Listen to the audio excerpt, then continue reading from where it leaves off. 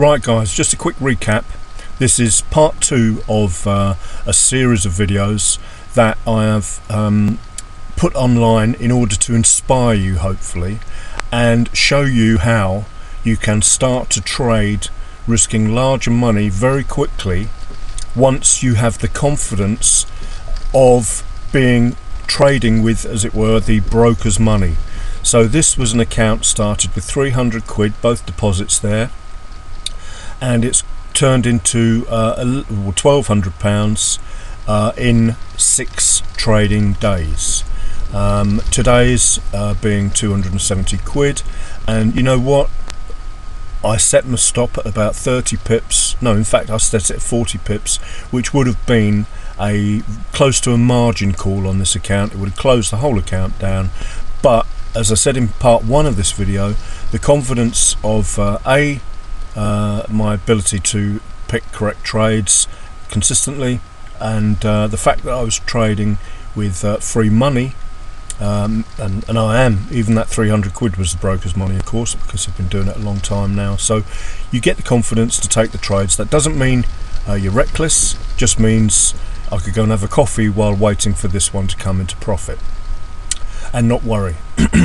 So live results, guys, very unusual, I think you'll find on YouTube, and the whole point of it is just to inspire you. So I'm going to show you the spreadsheet now, and I'll show you exactly how I use it. So £200 was the initial deposit on this account there, and as always, remember that I did this to show my mate how to turn 300 quid into a serious amount of money very quickly, and it started to look like I might get a margin call on the 200, so that's why I added the extra 100, because I didn't want to throw 200 quid away just for the sake of being stubborn.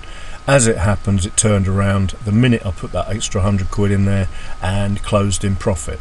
So that would explain, notice 40 pence there, or 0.4 of a pip a lot rather, and that was what was used there, instead of for the amount for the £300, which would have been 0.6 of a lot. Then you will see, as I adjusted the spreadsheet, I went up. I went a little bit higher. I don't know quite why. Maybe I was using a different spreadsheet at the time, but I went on to this one later on. You can see I did this myself. All the calculations are very, very rough. You know, 1.5 spread is an arbitrary number. Most of them are 1 pip or 1.1 or thereabouts, and then this is an arbitrary number. This is set at 7 pips profit, as it were. I don't know why it's on that. Oh yeah, pips profit, that's it, 7 pips profit. And again, this will work out fairly arbitrary, but it's pretty close and it does the job. So moving on, this represents 5 days trading, 10, 15 and a month, 20 days, 20 trading days.